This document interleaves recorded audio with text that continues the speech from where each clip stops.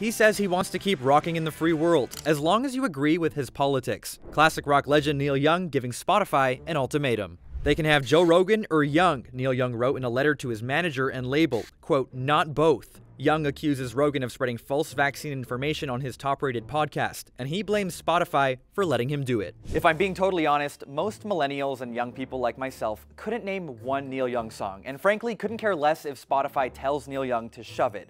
But still, the conversation has been trending at #1 on Twitter all morning. The Daily Show tweeting, "Neil Young is gonna regret this when his monthly Spotify checks for $1.37 stop rolling in." While Ty took this jab, saying all of Neil Young's fans are already dead or voting for the Democratic Party in the next election. Others told Neil Young to rock on and keep standing for what's right. Still, if push came to shove, with more than 11 million listeners per episode, the Joe Rogan Experience remains one of Spotify's best performing shows. So the real question is, if you were Spotify, who would you choose? Let me know in the comments below.